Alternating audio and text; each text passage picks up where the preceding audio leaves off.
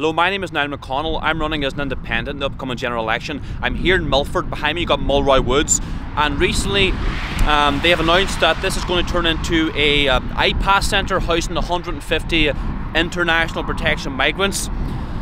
You know, I've talked about this for a long time. Mass immigration is happening to Donegal. The Irish are being replaced in their own country. Replacement migration.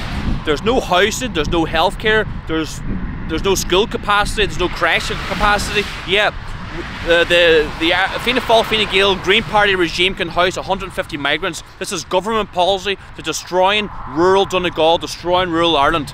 And I am the only one who's got the balls to speak up against this. Everyone else is afraid to be called names, but I don't care. My country is getting destroyed in front of me. I'm a husband, I'm a father, I've got young children, like my wife has got another baby in the way, and I fear for our future. Our youngsters are being forced to emigrate to the likes of Australia because there's nothing here for them. The Irishman has been put paddy last, but the new Irish, as they're called, they get everything. Free housing, free social welfare, free iPhones, free clothes, free food, free hospitality, you name it, it's for free. But it's not free though, is it? The Irish taxpayer is paying the bill. We're paying the bill.